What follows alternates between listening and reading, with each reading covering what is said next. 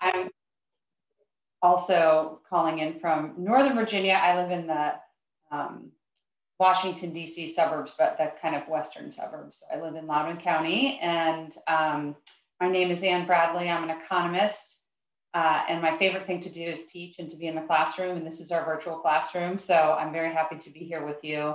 I know this is a partnership with FEE, the Foundation for Economic Education, and I've been teaching with FEE for several years on a variety of different topics. I'm excited to be able to talk about entrepreneurship tonight. Just like a bigger sense of who I am. I grew up in Washington, well, again, the Virginia suburbs of Washington, D.C. And everybody always talked about policy all the time. And that's kind of what people do. That's what they do for a living and what they think about all the time. And so I was really interested in ideas, not so much policy, but interested in ideas, I think from a pretty young age, just by the nature of where I grew up. And so I decided I wanted to be an econ major, and I went into college. I'd never taken an econ class. So you're already, if you're in high school and you're talking about these things, you're way ahead of where I was when I was your age. And I loved it so much that I just decided this is what I want to do. I want to be a professor and I want to teach economics. And so I went and got a PhD from George Mason University. A little kind of interesting fact maybe about me is that in my research is that when I was in graduate school, the September 11th attacks occurred. And so I was encouraged by my professor to think about writing an article with him on the political economy of terrorism. So kind of looking at terrorism from an economic perspective, which I did. And it really just inspired me to be able to write more about that topic. So my dissertation was actually on the political economy of terrorism, looking at Al-Qaeda as my case study. And from then I went to work for the CIA for just a little bit. I was an economic analyst doing terror finance. And now I'm where I always was meant to be, which is in the classroom. And so now we're in the virtual classroom and I'm, like I said, thrilled to be here. And so the goal for tonight, I'm going to talk about entrepreneurship, the virtues of entrepreneurship, and just kind of, I want to make the connection between entrepreneurship and economic growth. So we want to make sure that, economists are about the why and the how. And we want to make sure that we're thinking about, why is entrepreneurship a good thing? So we can talk about its virtues and what it's connected to in society. So that's what I want to do. And I'm going to talk for a little bit, and then we're going to make sure we save plenty of time for your questions. So make sure that you're thinking of your questions, and we have both the Q&A function that you should be able to see at the bottom of your screen and the chat function. And so I'll try to make sure that I'm looking at both of those. I'm going to share my screen.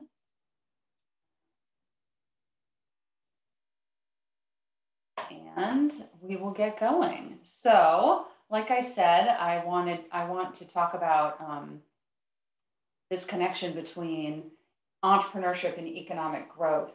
And entrepreneurship is a really important part of a flourishing and thriving society, but we kind of have to understand how it gets there, how it starts, what are its causes, and even also think about what happens when entrepreneurship can't work the way we want it to. And so I would say to you up front, there's very significant economic and social consequences when that occurs, when we can't get entrepreneurship to get jump started in an economy. And so we want to think about the institutions under which entrepreneurship occurs. So here's just a little kind of thought experiment. What I would love for you to do, let's see, somebody says they can't. Let me make sure you guys can see it. Can anybody give me a thumbs up or in the chat if you can see the presentation? Just make sure. Okay. Okay, so if you can't see the presentation, you might need to adjust your Zoom settings perhaps. But thank you for those of you who are responding. So I want you to look at this picture. For those of you who can see it, this picture, and hopefully if you can't, you'll be able to see it very soon. And you can either type in the chat, and maybe we'll just stick it to the chat, stick to the chat right now. But I want you to use words that describe what you see in this picture.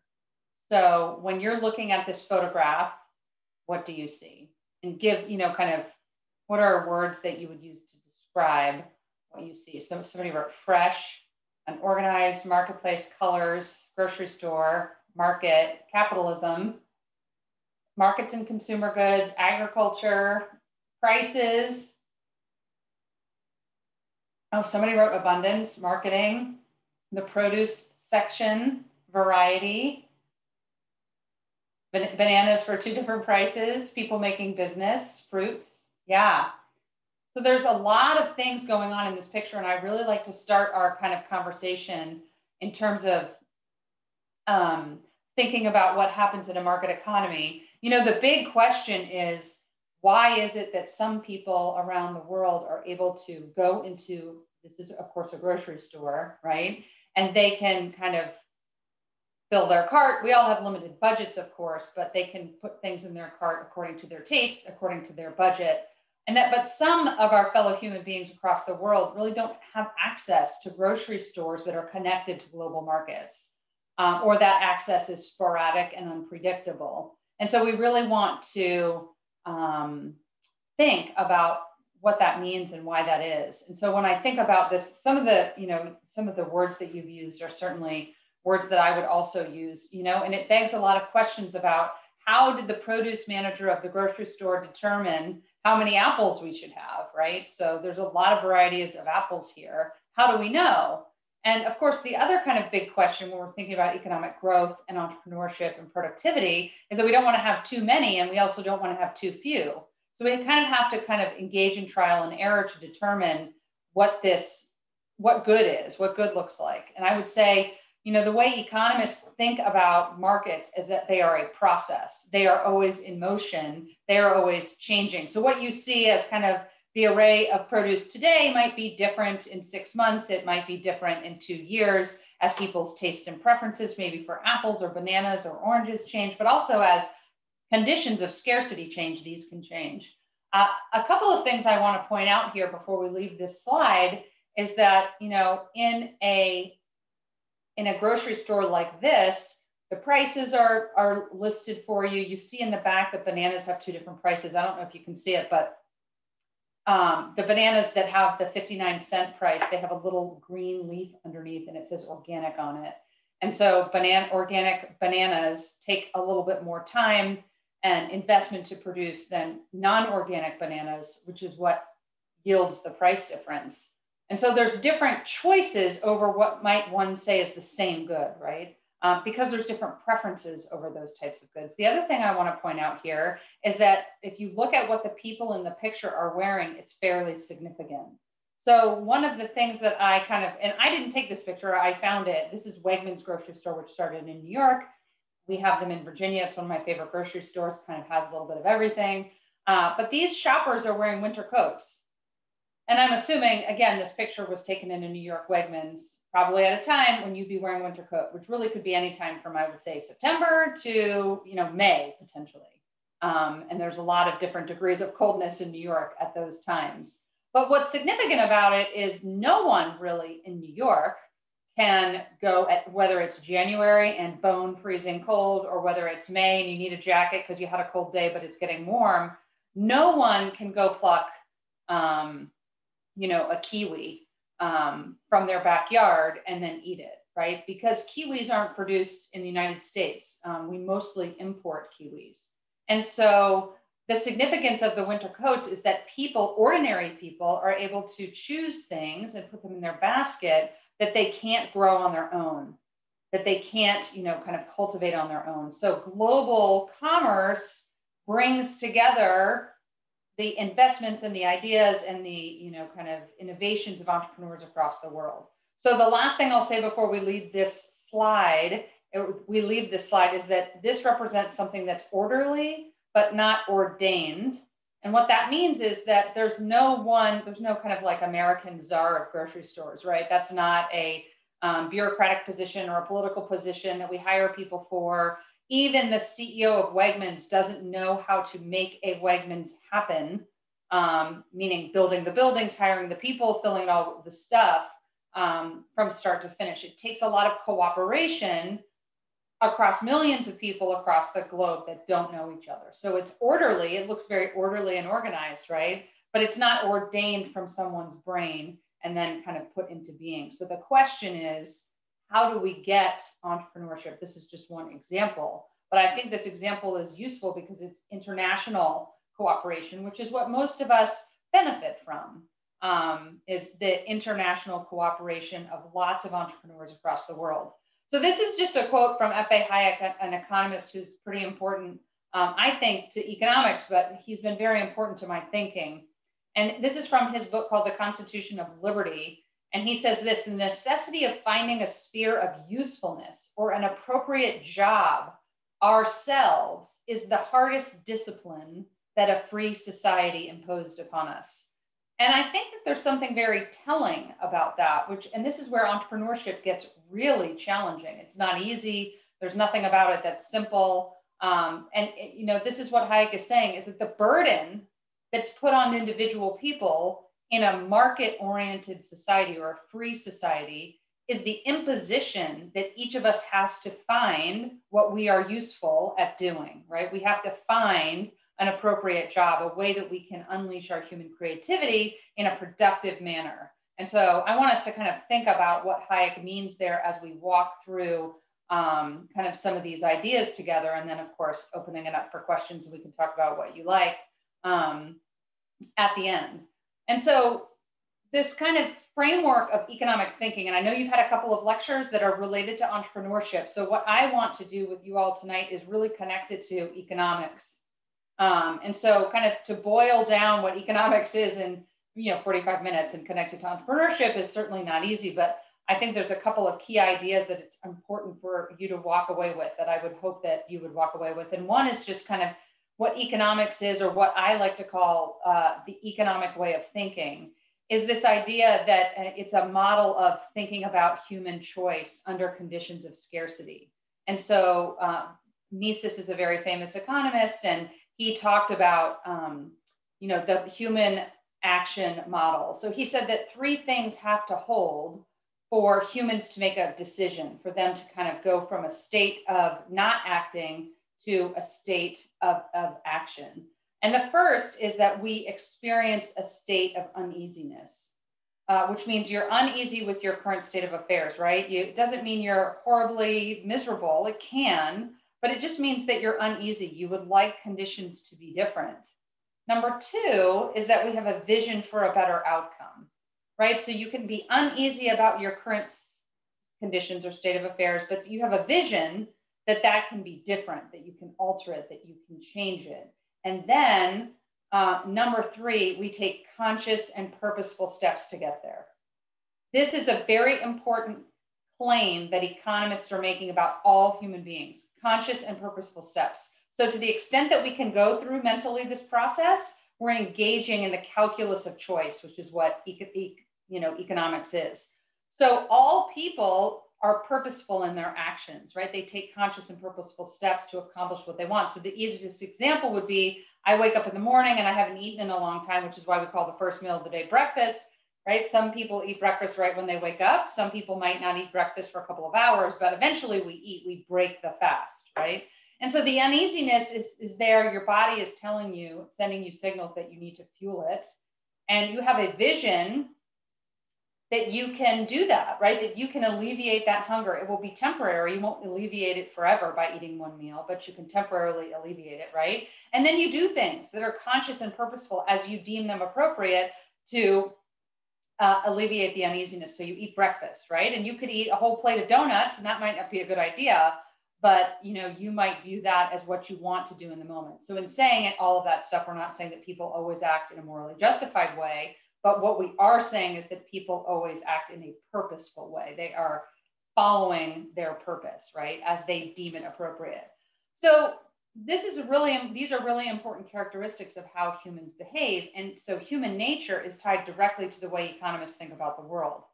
Another really important thinker in economics, which I want to tie to this idea of, again, how do we live in a society where lots of entrepreneurs are thinking about how to solve our problems? Because that's a society that you and I can benefit from. So we want to think about what either fosters that or inhibits it. And so this is Adam Smith. He is considered to be the father of modern economics. I'm not sure if you've already talked about him at all in the other webinars, and I know everybody probably hasn't been to all of them, but he's an important person.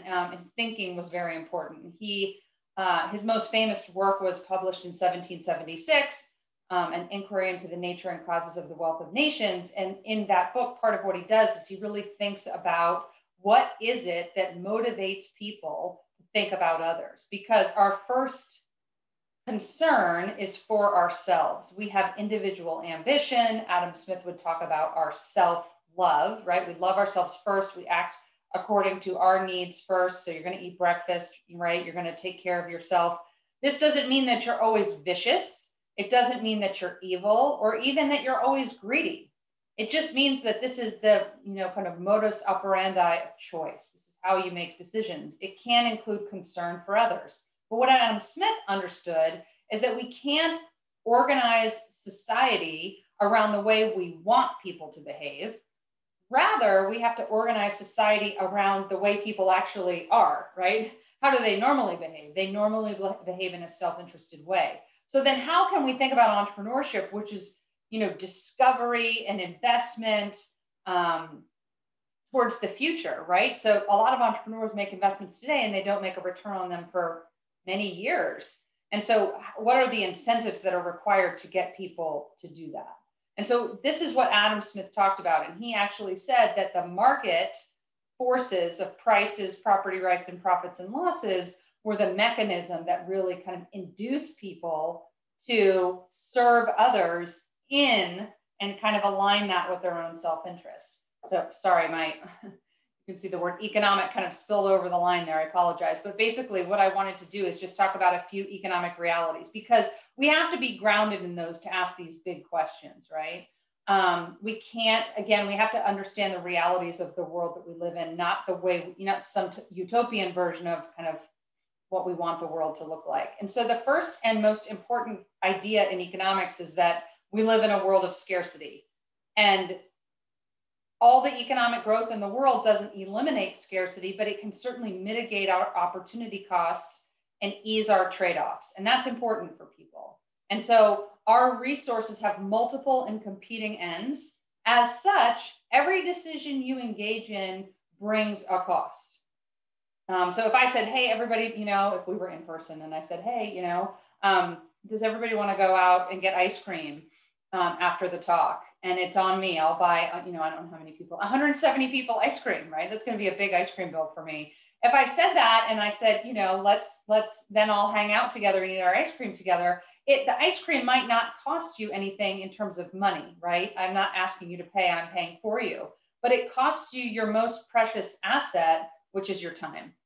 So all of our decisions bring costs, and all of those costs impose trade-offs upon us. And we have to figure out and sort out how to engage in productive ways, right? And there's a role that entrepreneurship plays in filling this productivity gap. And so I'm going to get to that. Another really important idea in economics, besides the fact that we live in a world of scarcity, so we always face trade-offs, is that we are interdependent. So we are finite people and we are limited people, right? You can't be the best at everything. You can't even be good at everything. So our little spheres of what we're good at are pretty narrow. And so to this end, what economics teaches us is that people have to find a way to trade. They have to. If you can't, if you're just trying to thrive on your own, you're not going to get very far. So human flourishing is very significantly limited when people can't find ways to cooperate. So I don't know if you all have seen this movie. It's very well worth your time. I'm sure you can get it on Amazon Prime at this point. It's from the early 2000s. I'm not exactly sure what year it came out, but this is Tom Hanks in the movie Castaway. Yeah, Brandon got it, Castaway. It's a great movie. And I actually used to make my econ majors in my principles class watch the movie, and then we would kind of talk about all the economics that fall out of this movie. But here's the basic story, which is that Tom Hanks is a Federal Express executive. It's Christmas Eve. This is kind of a summary, right? And he's proposed to his girlfriend. She said yes. Life is great. And he gets on this cargo plane to go back home. And it's a Federal Express cargo plane. So there's two pilots and Tom Hanks and all these boxes full of packages. And the plane crashes on this remote desert island. And Hanks is the rest of the movie. I mean, that's only the first 15 minutes. The entire movie is based on Tom Hanks' quest to get out of there. He needs to get off the island desperately. He's desperate to do it. It's a very immiserating experience that he's, kind of going through, which is ironic because if you look at the setting of the movie, it's beautiful. Like the island is a place, if there was a hotel, if there was a grocery store, if there was a movie theater, you would love to go there. But the problem is it's beautiful, but doesn't have any of those things. And so Tom Hanks has to really struggle and try to figure out how to do a couple of things. He needs to eat every day. He needs to get clean water every day. He needs shelter from the elements every day. And there's always fear that there's an animal or perhaps other people that he hasn't discovered. So there's a lot of threats that he faces every single day. But his big goal is get me off the island, right? It's like a story of entrepreneurship as a party of one, which doesn't work out for him very well. And so he's trying to make a raft and it doesn't work very well. And he's trying to make fire and he eventually gets the fire made and he's very excited about it. He's kind of looks like a caveman jumping around on the island saying, I made fire, because it took him so long to figure out how to do it. And so the point of the story is that we can't flourish alone. Economics teaches us that because we are limited agents. And so we have to find a way to cooperate because we are interdependent. That's part of our nature. So if we don't find ways to trade, and what are we trading on after all? We're trading on, other people's skills relative to our skills. How does this happen in a market economy? What I call the 3 Ps: prices, property rights, profits and losses. That's how markets direct human activity, exchange, commerce. That's how they direct it. Property rights are essential. They're the core.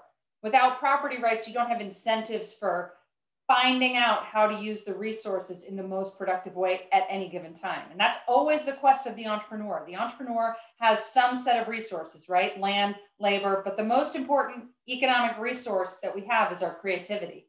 So the entrepreneur has to pair their human creativity with their other assets and resources and find ways to serve others. In a market economy, that's what entrepreneurship is about. Finding new ways to use scarce resources that serve other people. And the system of prices, property rights, and profits and losses are the ways that we do that.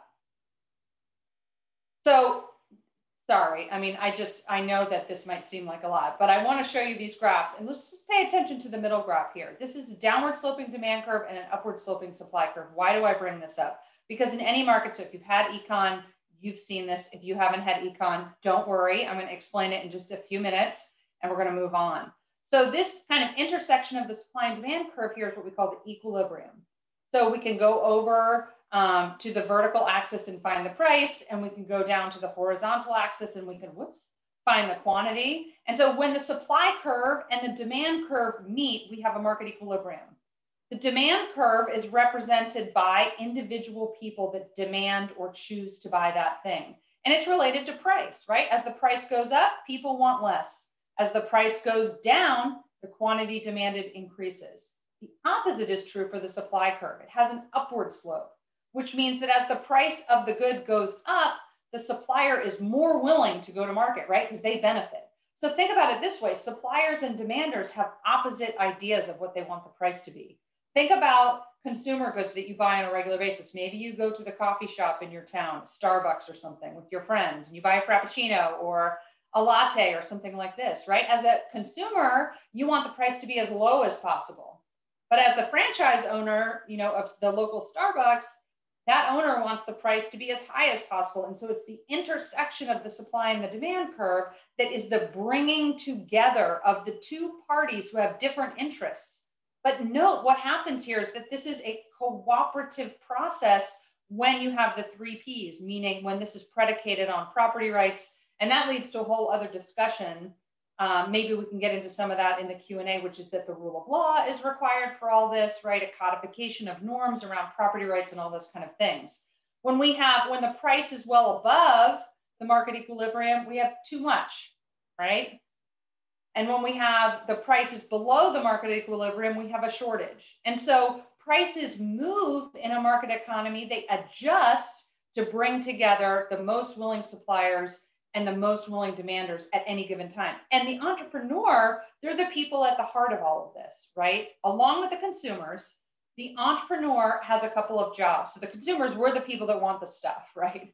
We want the frappuccinos, we want the lattes, but we also want really, maybe we would call those trivial things, but we want other things too. We want, we want pacemakers, and we want vaccines, and we want all sorts of pharmaceuticals that allow us to live longer, healthier lives. So there's a lot of things that the market economy is capable of bringing to people, and entrepreneurs play a pivotal role in that. So the first thing that the entrepreneur has to do is discover discover what the problems are out there. What do people want? What do people need? And what are the gaps in, people being able to get those things? So the entrepreneur has to be outwardly focused. Again, in a market economy. In a non-market economy, this is very different. And again, perhaps in the Q&A, we can talk about the distinction, but I kind of want to talk about the virtues of entrepreneurship, right, in the market process. And so they have to identify problems. The entrepreneur just can't say, I'm going to sell you this because I say you need it. We actually have to need it and want it. So the second role is the entrepreneur has to take risks. They don't know if we're going to want it at the price that they're able to deliver it to us. And so the entrepreneur has to figure out not only what we want, but how we want it and the price that we're going to be willing to pay for it. So it's a very risky endeavor. And keep in mind, most things you don't have an immediate turnaround. So the entrepreneur has an idea. If it's something like pharmaceutical or technological innovations, it can take years to develop. And so these things aren't instantaneous. And so the entrepreneur in many cases can have their money on the table or in that investment process for a very long time before they reap a benefit. And one of my kind of favorite economists says that the hardest part of what an entrepreneur has to do is to predict future prices. And so I want you to maybe the example here that I like to think about, but there's others, I think, is the iPad, right? So this is a technology that's been with us maybe for about 11 or 12 years. I could have not exactly the right time frame on that, but something like that. And when you think about the iPad, when it first came out, right, when it was first available for sale, so that was 10, 11, 12 years ago, it's not like the day before Apple decided that they were going to put this thing into practice and then the next day consumers get an iPad, right? It was probably an idea that was brewing for a very long time, years. And so Apple had to put a lot of money into the development, into the R&D, into the trial and error, into focus groups, into marketing, and into manufacturing and production. There's many, many aspects of the long entrepreneurial process. I think we tend to think of entrepreneurs as, these superstars who have these big ideas, but there's a long window of discovering that happens. And so it's a long time between you have the idea till you get your first sale of the item, right? And so the hard part for Apple in that moment is this is a product that's never exactly existed before. It's going to take us a while to bring it to market, and we have to figure out what people are willing to pay for something they really have never had before. That's a very tricky thing. And I'll tell you, I think when the original iPads came off the shelves, they were selling for about $1,500. And they were flying off the shelves. They actually had to open more manufacturing plants so that they could keep up with consumer demand, which tells me as an economist, what did they do with the price? They actually set the price too low, perhaps, for the quantity that they had, right? So entrepreneurs don't know. They have to guess. They have to make their best educated guess. But it's not easy what they're doing, and they could fail. I mean, the iPad could have not worked out, right?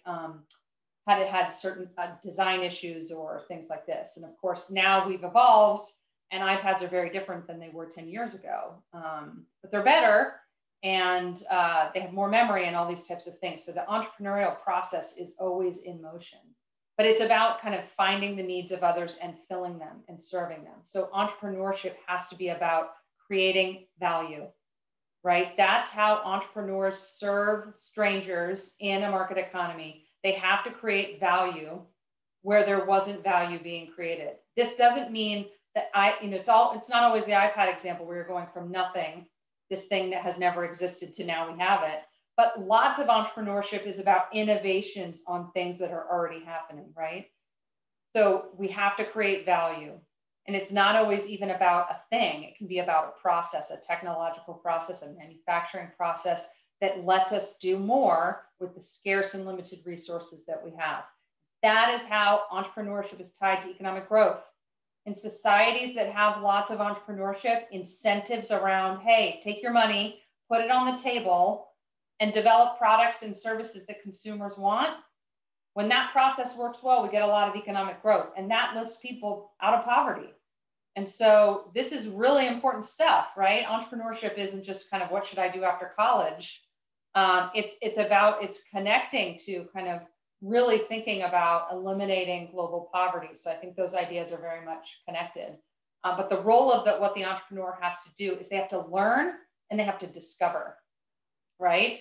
And so I just put a few examples, right? And maybe these aren't even the best examples when I kind of, as I'm talking, because these are really big entrepreneurs. These are entrepreneurs who made it really to the top, right? And so the three people here are, you have Sam Walton, who's the founder of Walmart, Ray Kroc, who is the founder of McDonald's, and Jeff Bezos, who actually just retired, right? Because he's now off into new ventures. And so he created Amazon. And so these are the kind of people that have made the cover of Time magazine. And I do want to dispel the notion. I have other examples that, entrepreneurs don't always make the cover of Time magazine, and they don't have to be useful. But what they do have to do is discover what people need and deliver it to them. And I will tell you that the process of entrepreneurship is a lot of trial and error. And so if you think about somebody like Kroc, who founded McDonald's, he stumbled into this opportunity based on something else he was doing. He was going door to door to restaurants that were on the side of highways. This is a long time ago. And he was selling milkshake mixers. So he was selling this device to restaurants. And then he basically found McDonald's, which hadn't been a huge franchise at the time. And he revolutionized the process of making the fast food. And so that was his innovation. Walton with Walmart, really kind of an interesting story as well. His idea was that we should take big box stores, which is what we call them now, right? And we should put them in rural communities. He actually had this idea with a company that he was working for prior to founding Walmart, and it was kind of considered not a good idea. And so he went to his parents or his family, I'm not exactly sure of the details, and he asked for a loan. And he started this in Arkansas. And you can imagine living in Arkansas, maybe some people I wasn't able to see everybody's response, but maybe we have people who are hailing from Arkansas tonight. But if you're in a remote location, no matter what state it is, that's just where he was living. Going to the grocery store could be a day-long affair, especially back in the 60s, right? So you might have one family car, you get to the grocery store, it might be a couple of hours away to get to a large department store. And, it takes a lot of time, and then you don't get to go as often. And so his idea was that people in rural communities will benefit from having big box stores where you have groceries and home goods and all these types of things. And so that was an innovation, right? Jeff Bezos wanted to sell books online. Now, what doesn't Amazon deliver to your doorstep? It delivers a lot of things, right? And so he was able to expand that business by tapping in to a need. It has to be value creation, though. People have to want it. And not just one person can want it. Like, lots of people have to want this for you to have that type of success. And so entrepreneurs then are going to have to evolve and change with changing consumer needs, changing consumer wants, and changing consumer incomes. And so that's going to drive what they do and how they operate. So this is an example of what I like to call micro entrepreneurship. And I have to tell you, this is a picture of my cousin. So if you're in DC, he runs this food truck called The Big Cheese. And his story is kind of an interesting one. But I wanted to use it because remember I said, those guys are that I showed you before, they're on the cover of Time magazine and they're great. They've done things that are remarkable, but not all entrepreneurship starts at a micro level. And so this is my cousin. He worked in DC for many years in the restaurant business, and he really wanted to open his own brick and mortar restaurant, but DC has become quite a foodie town and real estate's quite expensive. And so he just realized he wasn't going to be able to do that. So about 10 years ago, maybe 12 or 13 years ago, he said, I'm going to start a food truck. And so he got this box truck and he got it, fitted so that it has a grill inside. He was at the beginning of the stage of his entrepreneurship, he was assembling grilled cheese sandwiches in his apartment in Arlington, Virginia, and kind of wrapping them in the wax paper and then putting them in a cooler. And then he would go to different locations in DC. Well, it turns out that's not a really good idea because it's a violation of the health inspection rules. So then what he decided to do was to rent space from a pre-existing restaurant. So he would go to an Italian restaurant every morning at like 9 a.m. and he would rent 5 square, kind of 5 feet of their stainless steel counter. And because they were a certified kitchen, he was able to make his grilled cheeses there, wrap them up, put them in the cooler, put them in the truck. And so he had to innovate and change what he was doing. And when he first started, I remember going to see him, and it was like 45 minutes to get a grilled cheese sandwich. And I just remember being in line thinking, this better be a good grilled cheese because we're waiting a long time. And the reason we had to wait so long is because he was a one-man show. He was making the grilled cheese, wrapping it, getting people drinks, getting them a brownie, taking their credit card payments, all these types of things. It's very hard for one person, so the wait was really long. It wasn't until he was able to get a little revenue going that he was able to hire an employee, right? So there's a really deep connection too between entrepreneurship that does tap into what people want and need and jobs, right? Jobs are a symptom of economic growth, not so much the source of economic growth. And what I'm trying to say there is that when you have economic growth starting to snowball, you get a lot of jobs. And this is the story behind that, right? He had to do it up by his own or on his own at the beginning. But then once he got going and got a little revenue, was able to save up a little cash, then he was able to hire someone, and then it didn't take 40 minutes to get the grilled cheese. And, I'm happy to report he's still doing this today. And I think he has 2 food trucks. So, that's where entrepreneurship starts. I think there's lots of stories we can tell about entrepreneurship over the past 18 months. We've lived through a pandemic. It's been a very challenging time. And this is a story that I read about in the Washington Post. And I think it's a really fascinating story about how entrepreneurs have to pivot, right? We use that word a lot this year, pivot, how they have to change on a dime, adapt to new circumstances. So this is the story. This is a woman who opened a pop-up shop near her college in Washington, D.C. And you can probably remember back to last April or so when everybody needed hand sanitizers and gloves and masks. And we didn't have access to them, right? It was hard to find hand sanitizers, really hard to find gloves, really hard to find hands, Clorox wipes, all that kind of stuff. So there were certain things that we were having a hard time getting as consumers.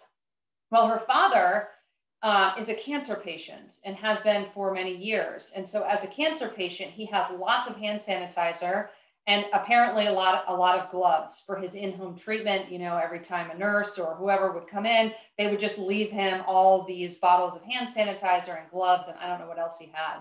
And she talked to her father and said, can we take some of this excess that we have and open a pop-up shop? So they did that, and it made the front page of the Washington Post. Why? This is fascinating, right? Because imagine if she had said to her dad in October of 2019, before there was a pandemic that we at least knew about, right? Before things got really bad. If she said, hey, Dad, can I have some of your supply? I'm going to open a pop-up shop and I'm going to sell hand sanitizer and gloves. People would have thought that was very weird, right? Because you could just go to Target or CVS, or you could order on Amazon, you could get all those things. There was no shortage and we didn't have an increased demand for them. But everything changed when the pandemic hit us, right? So entrepreneurs have to pivot in that way. Now, did she become a multimillionaire with this? No, I doubt it. I haven't seen a follow-up article.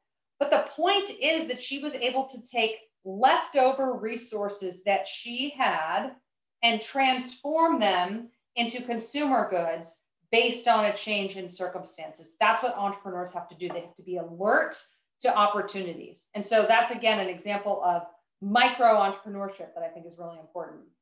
So I'm just going to ask, and you can type it in the chat, and I'm just going to say, if you know who Henry Turkle is, say yes.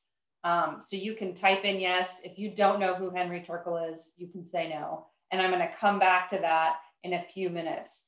But you can just briefly type in the chat if you want. Yes, I know who he is, or no, I've never heard that name. So it looks like I'm getting a bunch of no's. So I'll let you respond for a moment. Yep, we have a lot of no's, and that's okay. I'm gonna fill you in a minute. This is a picture of him. I don't know if that makes it more clear, but this is Henry Turkle. So I'm going to come back to Henry Turkle and why he's important. And that's what I'm going to end on, the virtuous aspect of entrepreneurship. Okay. So the other element of entrepreneurship that's really important is that it leads to what we call in economics progressive cheapening of goods and services. So does anybody know what this is a picture of? It's actually a famous movie. Anybody know who that is or what movie? Type it in if you know.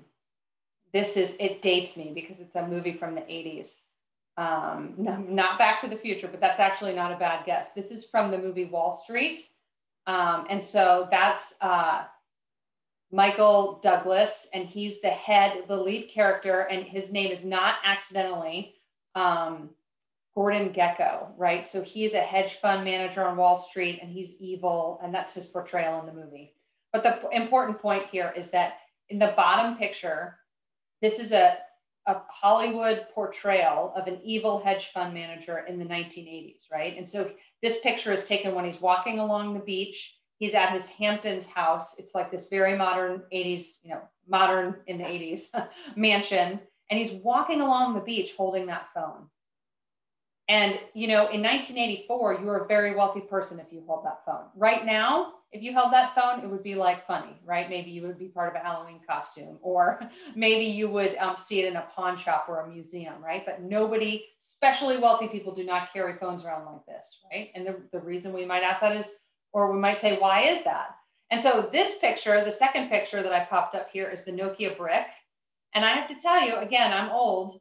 I had this phone when I went to graduate school in the early 2000s. I was extremely proud of myself when I saved up for this phone. I think it cost me $80 in 2000 or 2001, whenever I got it. And this phone did almost nothing, right? So it barely held calls. You could text, but if you can see here, the picture's a little grainy. The number 2 are letters A, B, and C. So if you want to get the C, you have to type number 2 3 times. So like there was no texting and driving because it was just way too dangerous. So that was the Nokia, right? So this is like the 1984 phone in the bottom. This is the early 2000s phone, right? And then some version of this is what you and I carry around, right? So I have one right here. And I can do all sorts of things on that thing, right? I can use it as my alarm clock in the morning, which I do. I can check email. I can check the weather. I can check the news. I can order books. I can get my groceries delivered. I can get my dry cleaning picked up, all from that thing. It's amazing, right? This phone that Michael Douglas is holding in the movie in 1983 or 4, whenever the movie came out, that thing, I think, had to charge for about 24 hours. And I think it held its charge for about 30 minutes. So this is like not even very helpful, right? And it's in kind of this suitcase thing that you have to carry around. So economist named Schumpeter called this the process of creative destruction. Entrepreneurship is about destroying the old way we do things and bringing forth the new way, right? So the difference between the top picture and the bottom picture is really remarkable. But what I want to tell you about this progressive cheapening is that it brings things that people value to more people. So market economies have this egalitarian effect that happened through the process of entrepreneurship, which is in the 1980s, you had to be a very wealthy person. I believe, by the way, I could have my story a little bit wrong, but the numbers are right. In 1984, the first mobile cellular phone was sold. And I believe it cost about $4,000 in 1984 dollars, which would be like $10,000 now. So you had to be a very wealthy person in the early 80s to have basically what amounts to not a very good phone today, right? It's the phone, again, that you see in the, museums or something. Now, the phone that is on the top, it costs a lot, right? Like our, fancy iPhones cost like $1,000, but they don't even have anything in common with the phone on the bottom, do they? I mean, they're both called phones. That's about it, right? The top one, you don't have to charge it that long. It does a lot of stuff for you other than just making calls. You can text, you can get directions, all sorts of things, right? So this is the progressive cheapening of goods and services that occurs through entrepreneurial innovation. This is why entrepreneurship is so essential for economic growth. So we're destroying the old way of doing things. We're ushering it out. We put that old phone out of business, right? Through consumers and demanders really coming together and consumers saying, I want more, I want more, I want more. And so what do entrepreneurs have to say? Let me figure it out, let me figure it out, let me figure it out. And so the last little picture here is just to say that really this is helping make big strides in poverty alleviation across the world. So this was kind of a really interesting New York Times article that came out in 2007. And it's really showing that access to cell phones is transforming the underdeveloped world and giving people micro entrepreneurship opportunities. So basically, this often applies to women. Women will save up with their husbands and their families to buy a phone, and then they will go to the center of their village or their town, and they will sell minutes, because not everybody has a phone. But if you know somebody has a phone, right, great for you. But if you don't know a friend that has a phone that's willing to let you use it, this is, again, more micro entrepreneurship that brings people together and gets them connected. And so I mentioned this egalitarian aspect of wealth creation that happens through entrepreneurship in a market-based society. We don't want to play this game of having to figure out how to divide the pie. You know, people say this all the time, like the economy is a pie. I don't actually love that analogy, because a pie is fixed and the economy isn't fixed. The economy, if it's allowed to grow, will grow through entrepreneurship, right? So we don't want to live in a world where there's a fixed set of resources, because then what does the battle become? Well, who's going to divide the pieces of the pie, and do I get a piece? And that leads to very inegalitarian results, and exploitation and plunder and cronyism and bribery and theft and all that kind of stuff. And of course, today there are societies that are dominated by that type of kind of zero-sum game transacting. And those are the societies that perform worst in terms of the metrics we have for entrepreneurship. So what we want to think about is that pie getting bigger. It's always growing, right? So economies are not stagnant. They can increase and decline. Entrepreneurship can be part of the process that helps the economy grow. But what entrepreneurship does, it doesn't just grow one pie, it gives you more pies, right? So the joke up at the top here is that, you could walk into a Whole Foods or a Wegmans or a Safeway or any grocery store. It's not just a cherry pie, but there's apple pies, and then there's cakes and pecan pies and meringue tarts, and this, kind of concoction at the top, sugar-free, gluten-free, dairy-free, egg-free, low-fat. Right. And my original joke was somebody must want that because it's on the shelf. And then I have to tell you that my son, who's 11, I have an 11-year-old son and an 8-year-old daughter. And my son was diagnosed with celiac disease about 3 years ago. And we actually couldn't figure out what was wrong with him. His stomach hurt all the time.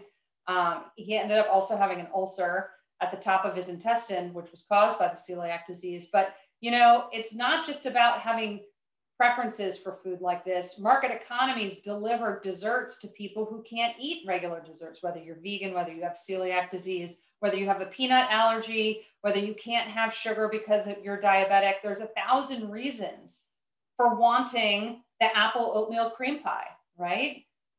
Without entrepreneurship, we don't find ways, not only ways to get that to people, but entrepreneurship reveals the process of discovering that people want that, right? The entrepreneur, it is incumbent upon them to figure out, what do people want?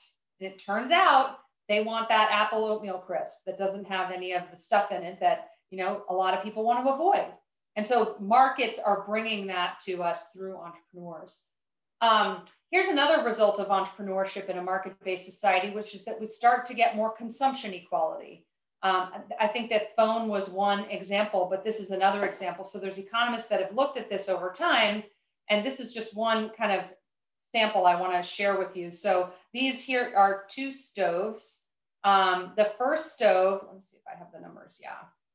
So in 1972, this stove cost $395, and it took the average non-supervisory manufacturing laborer, so that's a very specific person, right? So we wanted to, in the economic research, they wanted to target people who were not at the top of the income distribution, right? So non-supervisory manufacturing worker. So in 1972, the stove cost $395. It took 99 work hours, which actually meant that it took a long time for you to be able to save up, because you can't just work 99 hours in a row to get the stove, but you also have to pay your rent and go grocery shopping and all this kind of stuff. So it actually takes a lot of your time to save up for this stove, right? So this is a modern version as close as we can get. It doesn't have the 70s mustard yellow and the racing stripe on it, but it's as close as these economists who were doing this research found. And in 2015, which was when this study was done, this stove was $349. So if you just compare prices, you might say, well, gosh, the stove was $395 in 1972, $349 today. It really hasn't changed that much, right? But look at the difference. Same worker, non-supervisory manufacturing employee. It now takes that person 16.8 hours of work to get the stove. That's what we want, that process of progressive cheapening, right? It's not just that prices go down, it's that your labor gets more productive. And in a market economy, what happens when your labor gets more productive? You earn more money, right? So that person in 1972 was making like $3 an hour. The same person in 2015 was making about $22 an hour.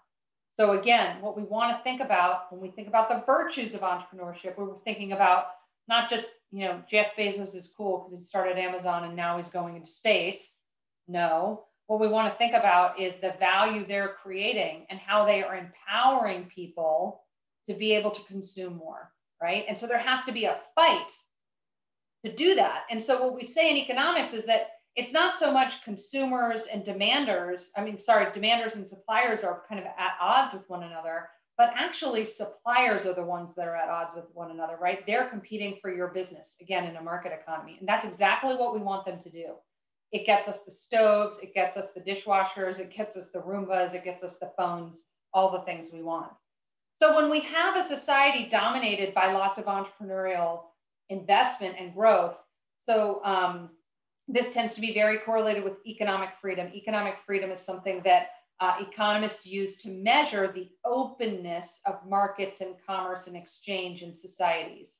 And so this is a graph that's doing a correlation between economic freedom and what we call entrepreneurial dynamism, right? Looking at new business startups, new investments, is there a lot of activity, entrepreneurial activity in a country or in an economy? And so what we see is that they're very positively correlated, right? Which means that the more economic freedom a country has, the more entrepreneurship and opportunities for entrepreneurship that country has. And that's where we get the things we want and we need. So I'm just keeping an eye on the time here because I need to wrap it up in a moment. I promised I'd tell you about Henry Turkle, but I want to connect that these last two ideas really quickly here. So this is a big graph that shows us a lot of things. This is GDP per capita over all of human history. I kind of say that laughing because there's a lot jammed into the graph. So this is adjusted for purchasing power differences. It's adjusted for inflation. And I just want you to pay attention to the orange line because what it shows us is that for most of human history, people have lived at subsistence levels. Most economists believe, based on the anthropological and archaeological data that we've used to dig up these numbers, that most people live between $1 and $3 per person per day for most of human history. And then we lift off this horizontal line, and today every country is richer than it was 50 years ago. Now, we still have a lot of work to do in terms of eliminating poverty. And the reason for that is because of the advancement of global commerce and exchange and economic freedom that has occurred in that time. And that's fueled by entrepreneurship, right? So when you live in a society with lots of entrepreneurship, lots of discovery, lots of ideas, lots of risk-taking, ordinary people like you and I get to benefit. And so I told you I'd tell you who Henry Turkle is, so I'm going to end with this quick story and then I'll open up for questions. So this is my daughter. I told you she's 8. This was when she was a newborn. And I basically was taken to the hospital at 26 weeks and I stayed there on bed rest until my daughter was born, and she was born at 31 weeks. So she was very premature and they were very worried about her. And so when she was a newborn, as you see here, there's a bunch of things preemies can't do and they're all life-threatening. So they can't regulate their own body temperature, they can't eat on their own, and they can't regulate their heart rate. So all those contraptions around her name is Bailey, are doing those things for her. And I want you to notice her face. There's this little tiny tube. It's taped to her face, it goes in through her nose, and it goes down through her stomach. And it's giving her milk because she's just too young. She was 3 pounds when she was born, so she can't even drink on her own. This is the only way to keep her alive at the time. And she lived in this incubator for a long time.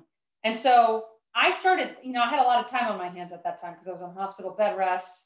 And I started thinking about that little, tube with the milk in it. And so I did a little research. And this is the patent application for that tube. It's an infant nasal feeding tube that was invented by Henry Turkle. And it was the patent application was filed in 1950 and approved in 1952. Interesting that this was not filed to care for preemies. You know why? Preemies didn't survive in 1952, at least not 31-week-old preemies. Very rare. This was actually for babies with Down syndrome because they have a sucking reflex problem. And so he had the entrepreneurial idea, right? Why? Because of the work he was already doing. So that's where most entrepreneurship comes from. He was a doctor, and he said, these babies can't eat very well. So he developed this infant nasal feeding tube. And look, it's taped right to the baby's face in 1952, just like it was taped to my daughter's face in 2013. And so, I always say it's a kind of a very moving story to me because I couldn't do anything to help her at that time. But I had to rely on thousands of strangers, not only in the here and now, but innovations that were thought of 60 years before she was alive. And that's the benefit of living in a society with lots of entrepreneurship that's fueled by economic freedom. We get more human flourishing. So as an ordinary person, right, I got the benefit of a hospital with the infant nasal feeding tube, and that saved her life. I mean, it was one of the many things that saved her life. So I think, those stories, we all probably have a story like that, and I think they're very powerful. But a lot of those stories we tie back to the power of entrepreneurship. Again, how do we think? How do we induce entrepreneurs to discover new and better ways to do things and to serve strangers? So I'm going to stop there. And if you have questions and you want to type them in looks like Grace is asking us in the Q&A window, then I'm going to look at some and answer. So just type away. Okay, so Rafaela has a question. It's a great one. What is the biggest difference between a market economy and a non-market economy? I think this is a really important question. So remember I talked about the 3 Ps. In a market economy, that's how resource allocation occurs. So in a market economy, some people call it capitalism. I noticed one person wrote that, at least one person, as the answer to what they saw in the picture of the grocery store, right? Capitalism, the way economists refer to that word, I think that word has a lot of mixed meanings or mixed signals to people. Capitalism is an economic system dominated by the private ownership of the means of production, which means private individuals own the resources and then they decide what they're going to do with them. A non-market economy, or kind of a socialist economy, is collective ownership of the means of production, which means we own it together. There's no private property rights, but we collectively own goods or land or capital. And so we're not then using prices, right? Prices only come about because we have property rights and because we have that exchange between consumers and demanders. So in a non-market economy, because we're deciding together, not deciding investment and entrepreneurship through private ownership, we have to put people in charge to help us know what to do. And that's really where those types of non-market economies tend to have a lot of problems. And the problems emerge because nobody knows what to do. See, I guess another way I could say that is right now, it's 2021, right? In 2025, we have no idea what the optimal allocation of scarce resources should be for our country or the globe. We don't know. But between now and 2025, entrepreneurs are going to learn that, and they're all going to learn that individually. So there's no collective kind of basin of knowledge that we can rely on to plan economies. So I hope that helps answer your question, but it's really an important question because what that means is that entrepreneurship takes different forms in different types of economies, right? So what we've been talking about is productive market entrepreneurship that creates value. I think the problem is in non-market economies, you have a different type of entrepreneurship. And so that's entrepreneurship around bribes, or what we call political entrepreneurship, which is how do you try to get to the top of the political system so that you can be the person that's making the decisions, right? Because remember, if we have a fixed pie, then what really matters is who is in charge, because how they're going to divide up the pie really matters, right? But if the pie is growing and prices and profits and losses are the mechanism that decides who gets what, then as people's income grows, everybody gets more. That's what you want. Now, markets don't work perfectly. So we don't, economists, I think, need to be careful not to make those kind of claims. But you asked about the differences in how those two things work, right? And so I think hopefully that answered your question. Okay, so let me look at another question here. Okay, if you have an idea for a product that will serve consumers, what are the steps to build the product? Is it taking, it to manufacturers first? And so Freddie asked this question. It's a good question, Freddie, and I'm not actually, I joked with Grace before this, I'm not actually an entrepreneur. I just think about them. I think it's very industry specific, and I think it depends on what the innovation is. And so if it's your kind of specific question is, I have a product, right? I don't think you can even take it to the manufacturing process first. I think there's a couple of things that have to happen. Sometimes you need to have a patent for the item, depending on what it is, which provides you some insulation in the short term. There's a lot of debate about whether, how good are patents. I think they provide some benefits in a market economy, but I think that, in the limit, maybe they can be restrictive too. So maybe that's a different conversation. But basically, I don't even think you can go to a manufacturer first. I think number one, you have to have, do I have a unique idea, and do I have anybody that's willing to fund it? So I don't know if you guys have watched the show Shark Tank, but to me, Shark Tank is such a great example of how this stuff works in the real world. Now, obviously it's a show, right? We don't all get to meet the sharks every time we have an idea. But I think that what are the sharks doing? They're investors, right? And so they're the people with money, and you need them to think that your idea is scalable.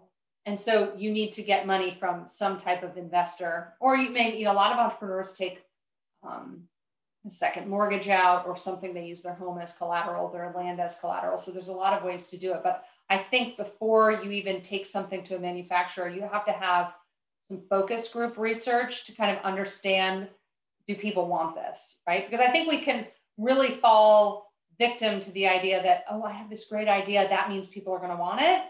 And that's not always true, right? We could think it's a great idea, but we have to, for anybody to invest in it, it has to be an idea that other people want. And that's, to me, the beauty of watching the show Shark Tank, because they kind of are trying to judge whether that product or service is going to have any demand.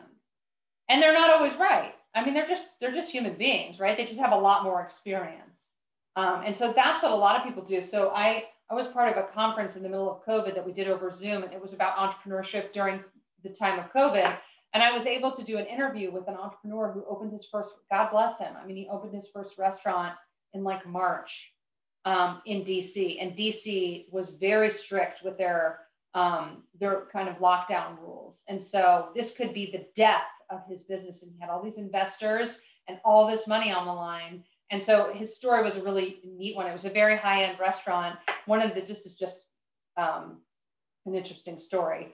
But one of the things he did was he offered ceviche for sale. And so because, you can't really do ceviche to go very well, I guess he thought that the quality would suffer. So you could ask the chef to come to your house. The chef would go in your kitchen. You would be in another room to, have the social distancing. And the chef would make you homemade ceviche and then leave. And so that's not ideal, right? You're not going to get a lot of people who are going to be able to afford to pay for that. But it kept him afloat during the pandemic and during the lockdown, and it kept his investors happy. So, I think pivoting is the name of the game. But that's just a kind of example I wanted to share with you. But I guess the bottom line is, it's not just about the manufacturers. It's about, do we have enough people who are behind this that we can now make an investment in it? And then prototypes, focus groups, and then some limited manufacturing, and then see if that scales up. But I also think it depends on the industry. So Michael has a great question, I think. And again, I'm an economist, so I don't know if I'm the best to answer your question, Michael, but I'm going to try. What is one of the best tips you can give us about how to look for the best opportunity for an entrepreneur? So I'm just going to talk like an economist here, because that's what I do. That's what I know. And I would say you have to think about what it is you love to do, and focus on that first. So in economics, we would call that your, not just what you love to do, but what you're relatively better at doing than other people. That's where you need to focus, right? So don't, what people have the misconception that if we're talking about entrepreneurship, it's like we're in a restaurant ordering off a menu and you can pick anything. And that's not the case, right? We're not all good at the same things. We don't all have the same attitudes towards risk. So I would first think about, what do you love? What do you do well in at school? What can you see yourself doing in the future? And think along the lines of industry. Are you good at accounting? Are you good at coaching? Are you good at, there's a lot of different things you could think about. And then think about innovation in those arenas, because that's bringing your skills to the industry and then saying, how can I be entrepreneurial in that field, right? That's different than just saying, what's going to make me the most money? And then trying to figure that out. And I think a lot of entrepreneurs fail because they think about that. And if you have something that creates value, you can make a lot of money. But I also think you have to be good at it, right? You have to be able to do it. And so for me, how could I be an entrepreneur? Well, maybe I could run Zoom econ boot camps during a pandemic. That's micro entrepreneurship. Is it going to make me on the cover of Time magazine? No. But it's already what I do, right? And it's an adaptation of what I've done before. And if there's a demand for it, I might be able to sell that to people, right? So that's just a little example from my life, but we all have those examples. So that's, to me, how I would think about honing in on that big question. It has to be about something that you're not just passionate about, but that you think you can do well relative to others, and then bring your innovative ideas to that topic or to that industry. And then, for the entrepreneurs I showed you guys before, these guys try a billion things.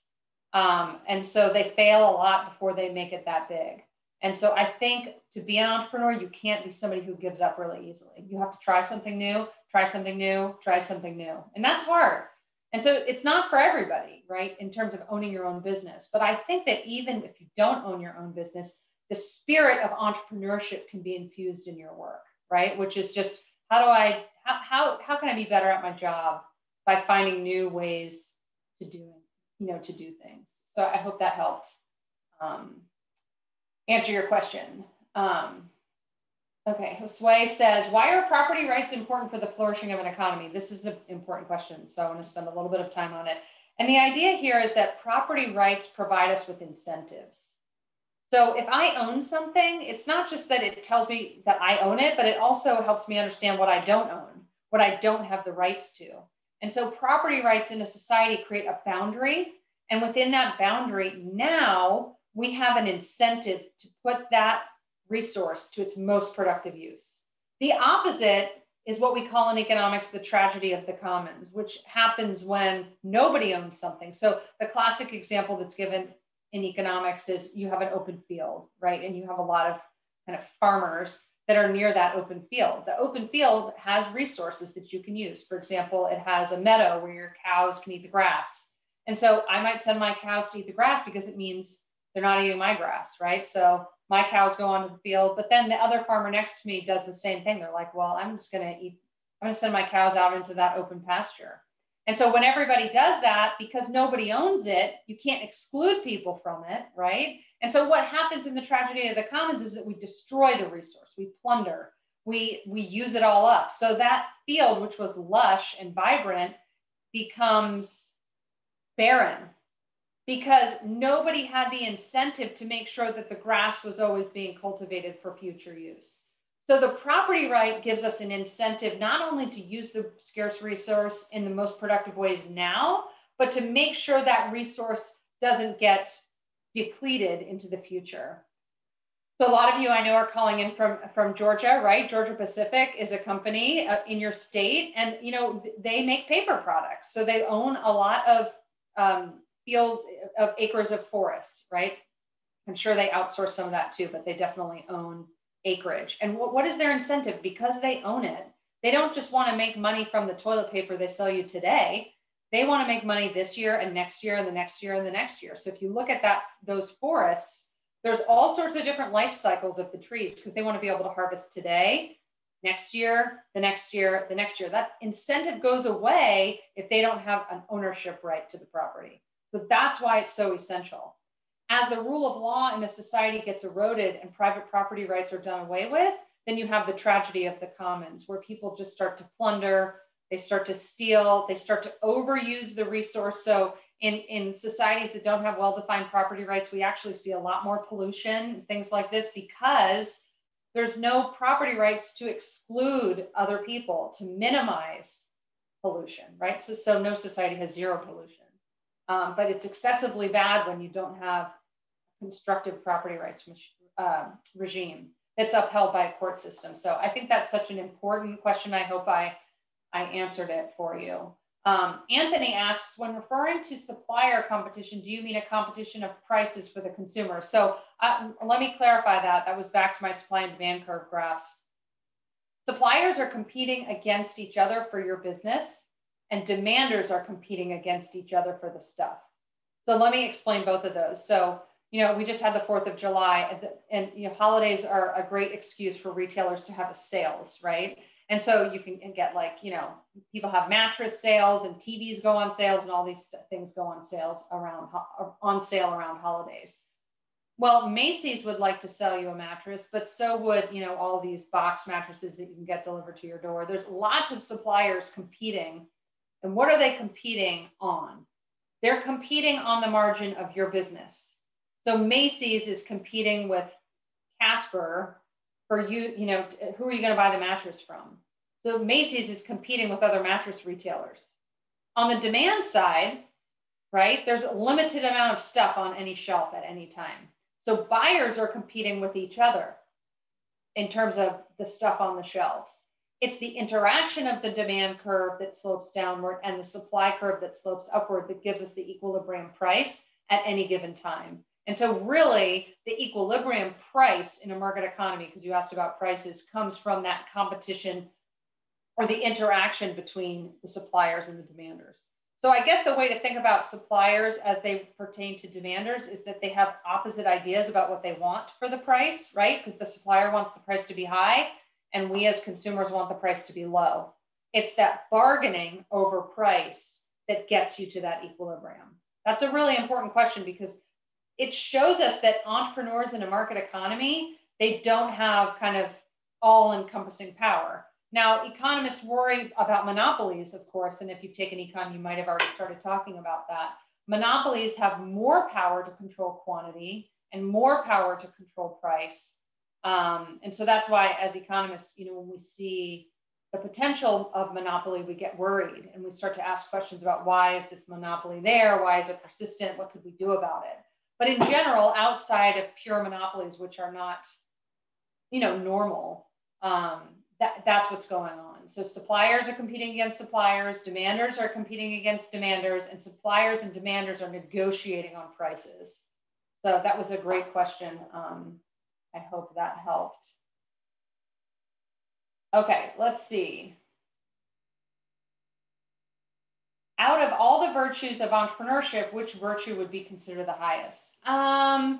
So to me, and I thought I saw some other questions. I'm trying to make sure I can answer as many as possible. I think that the virtue is that the process of entrepreneurship in a market economy means that we get self-interested people to think about how to create value for other people. So to me, maybe that's too broad. You asked for one thing, but I think it's the value creation piece, right? It's that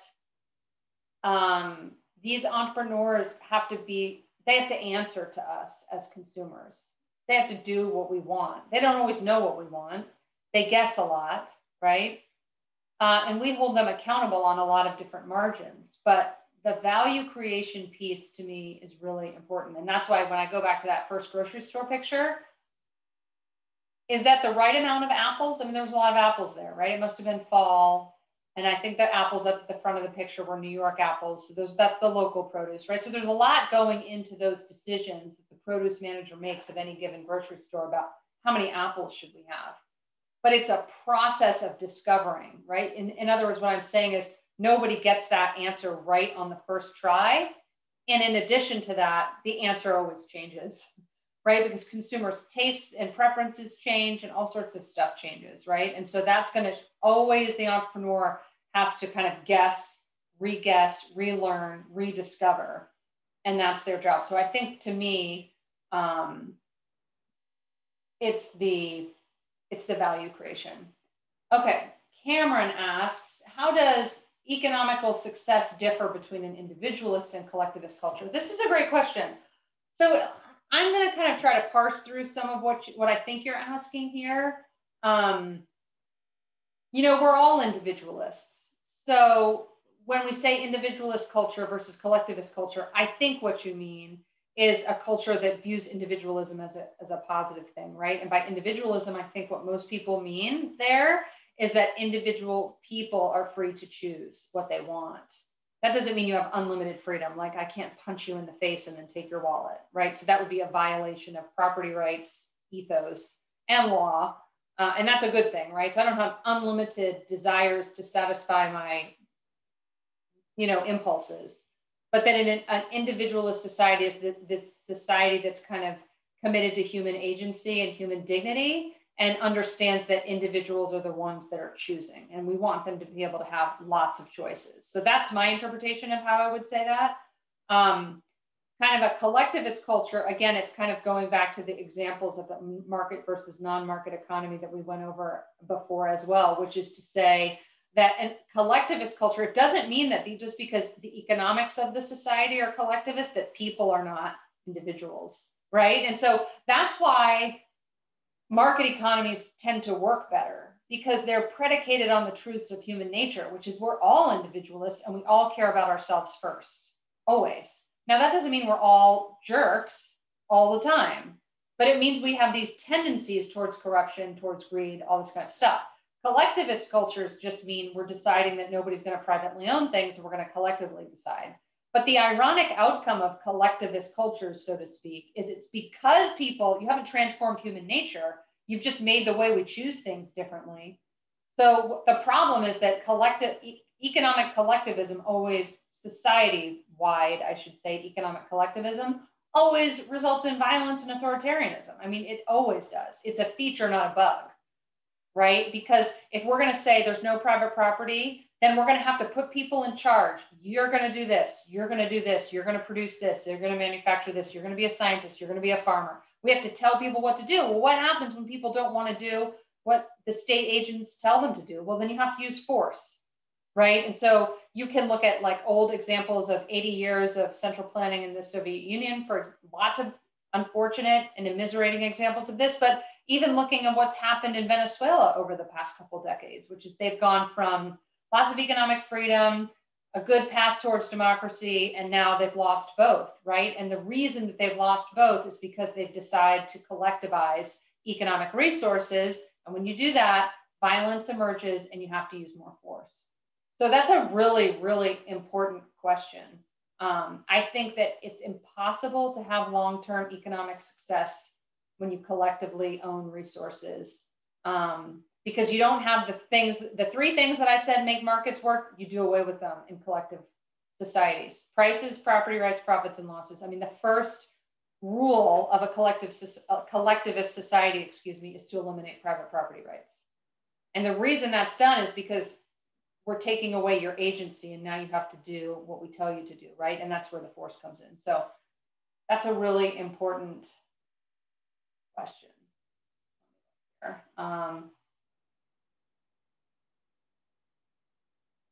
Okay, this is a great question from an anonymous attendee. What do you think robots or advanced machines taking control of or producing, assembling products will do to the economy? Great question. Remember how I talked about creative destruction, right? So creative destruction is this process by which, through entrepreneurship, we destroy the old way of doing things. And we replace it with a new, lower cost way of doing things. And robots and computers and machines are one way of doing that. And we've been doing this since the dawn of time. So, developing very primitive tools, when you think about something like that, in primitive societies, these are technological advancements, and they are useful because they lessen the labor load, right? And so that's not that different than what we're talking about now. It's just that the rapid pace of technological innovation is very different than, discovering the wheel or something like this. So there's been a long, slow process of technological disruption. So I understand why you're asking the question, because I think we're at a time now where people are really worried about this and worried about the implications. Let me tell one little story and it's in line with my answer. So I had to fly to San Francisco, and it was not too, it was pretty close to when everything shut down. I think it was like one of my last trips in February of 2020. And I was in this, kind of fancy airport. And I'm a coffee person. So every time, I travel, I always want to find the coffee shop in the airport terminal. And so I came upon this site, and it was basically behind glass. It was a robot that made your entire coffee for you.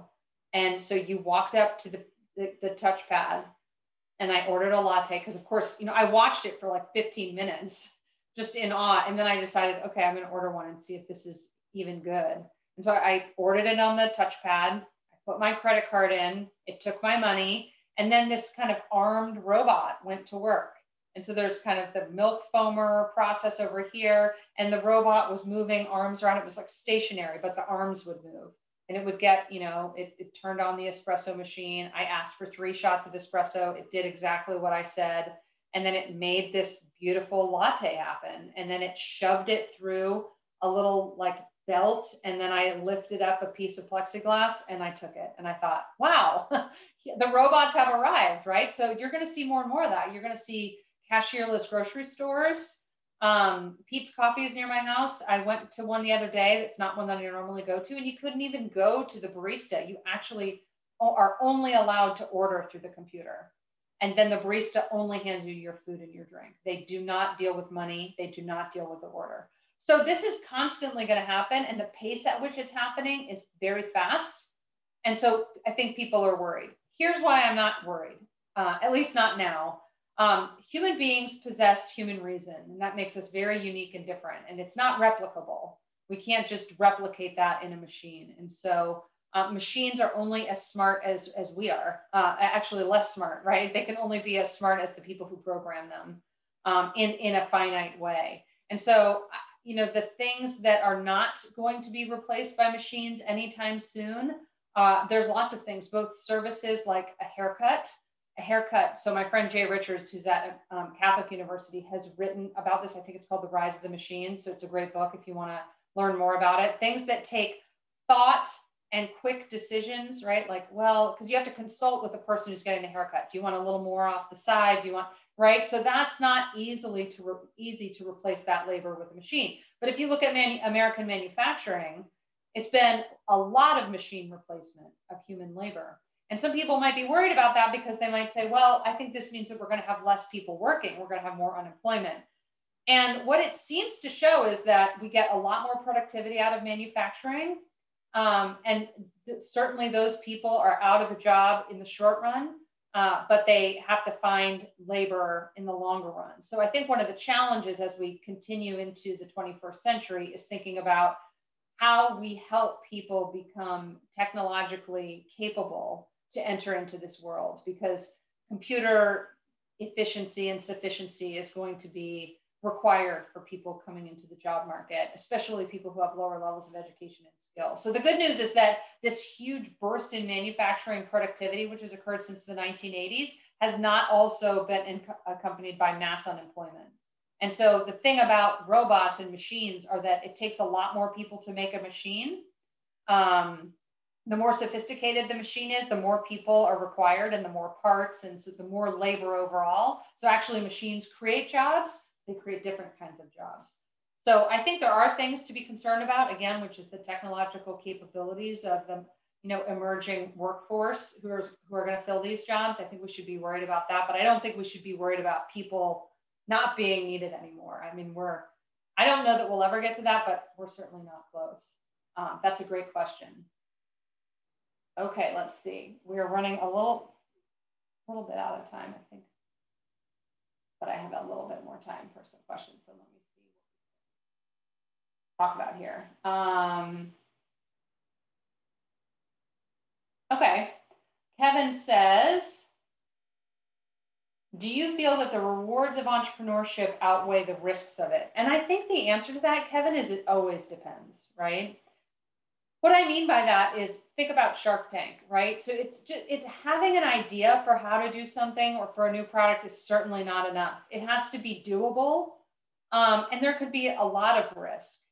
So, I think about where I am in my life. I have youngish children, 11 and 8. And so there might be an entrepreneurial opportunity that I could take that would be very, very high risk in terms of, maybe it would fail and maybe I would lose my income. And because I have little children that we're caring for and raising, it might not be. The risk reward calculation might not be worth it for me. But talk to me in 10 years, right? When my children aren't dependent on me in the way that they are today, and it might be later. And so I think it's very time specific, product specific, innovation specific. So this is something that we always have to think about the calculation of, right? And it's very personal. If you have a low propensity or low tolerance of risk, there's a lot of entrepreneurship that you might not be willing to do, right? Because high risk often has high reward, but you have to take the chance. And like I said, even with the entrepreneurs that I talked about earlier, they failed many times before they succeeded. And so you have to kind of be able to keep going during the failure. And I think that's why a lot of people, don't pursue it forever, or they'll give it a whirl and then they'll stop. So I think there's no one answer to that question, I guess. Kevin. Okay, here's another question. Maybe this will be our last one. I'll let Grace tell me after we're done. Would the current economic system in the US be considered socialist or capitalist, as the government, the central bank changes by lowering interest rates and in some cases gives money to companies under some circumstances and propping them up? So this is a giant question. I'll do my best in the time that we have. So I would say that the United States is what's called a mixed economy. It's not pure capitalism. It's not socialism. It's a mixed economy in the sense that there's largely private ownership of the means of production, right? Entrepreneurs can put their bets on the table. They can come up with ideas, at least on paper, right? There's the opportunity to do that. But there's government intervention. And you mentioned specifically when the Federal Reserve engages in changes in the money supply and in explicitly giving people loans. So I think that is an example of our modern Federal Reserve going beyond its mandate, right? The Federal Reserve is supposed to be thinking about money supply and monetary policy, not so much fiscal policy. So I think kind of related to your current question, what the Federal Reserve is doing now with loans and things like this might be beyond their mandate. And I do think that can lend to unpredictability in an economy. Because what we don't want when we have government intervention in an economy, like I said, the United States is a mixed economy. So there's a lot of freedom, economic freedom, but there is intervention. So with my college students we met on Tuesday night and we talked about the regulatory structure in the United States and how this can really interfere with entrepreneurship, because there's a lot of regulations that entrepreneurs have to comply with. It can make it so expensive that they might not even be able to stay open or stay in business. And so what we don't want is, whether it's through the central bank or through other government agencies, we don't want to create what I call winners and losers, right? We don't want to prop some people up and let some people fail, because it really creates these perverse incentives for cronyism, right? And political favoritism and buying privilege and things like that. So I think we need to be really careful about those types of interventions. But I would say largely the United States is a mixed economy, still has a lot of economic freedom. If you look at the data, we're in the top 20. I think last year we were number 6 or something. So that's pretty good. Ease of doing business, which is a World Bank indicator that kind of helps us understand entrepreneurship in different countries, we do pretty well. But again, the last thing maybe I'll say, because I think your question is a good one, is none of these are guaranteed. Just because you have lots of entrepreneurship, just because you have lots of economic freedom, doesn't mean you get to keep that forever. So the policies that we agitate for matter very much about the future of our economies. So great question.